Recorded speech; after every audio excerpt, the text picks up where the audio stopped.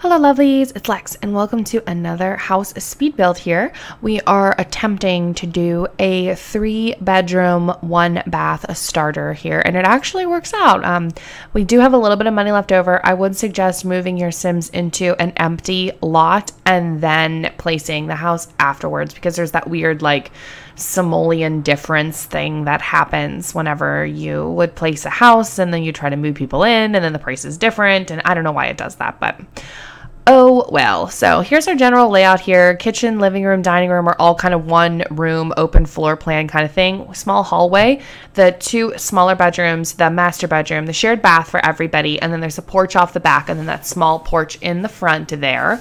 I probably could have done this on a slightly larger lot and they would have had a lot more space for like the backyard area, but you know, it's a thing where you're trying to do a starter, and I try to get lots that are, you know, either the 15 by 20s or the 20 by 20 lots, because they are substantially cheaper than the other ones. So just throwing in some windows here. I end up doing the smaller of the 3-bedroom, well, the smallest of the 3 bedrooms as a unbelievably minimal nursery with just a bassinet, and that's literally it. Then the medium bedroom, I end up putting 2 kids beds in there. So you could theoretically have, you know, 3 to 4 children in this starter. The nursery is definitely large enough to have 2 kids beds in it if you wanted to. So you definitely could get a pretty large amount of time spent in this house for your family if you were, you know, wanting to have a larger family, but you didn't want to cheat for money and all that kind of stuff. There's definitely room enough in here for 6 Sims, probably.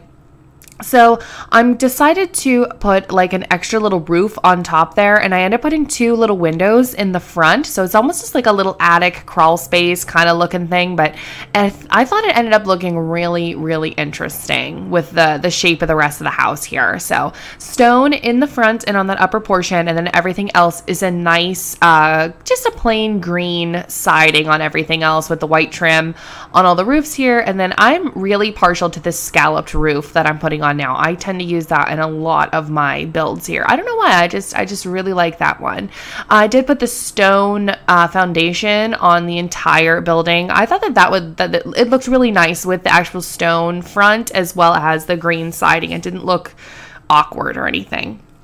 All of the rooms are beige with the wall color, except the bathroom, which is just white tile.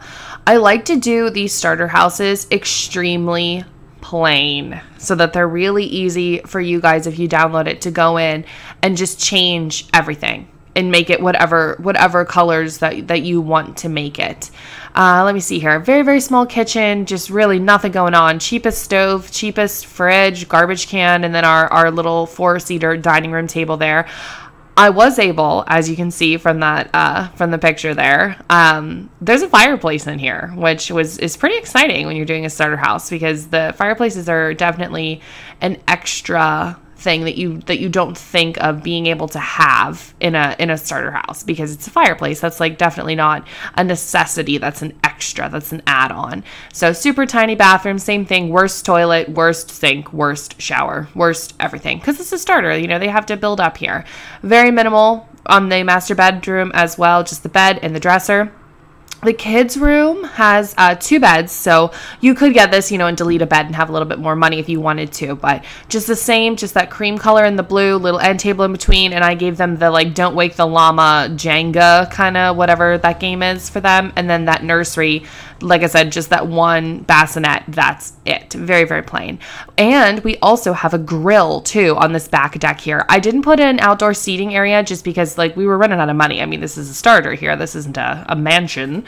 But, you know, just very minimal grill. And then if you had saved up some money, you would be able to then, you know, put a little seating area out there. Move objects on is on with this house, but it's really just for that window above the door. Everything else is just placed. But I hope you have a wonderful rest of your day, guys. Thank you so much for watching the speed build. The house is available on the gallery if you're interested. And I will see you guys next time.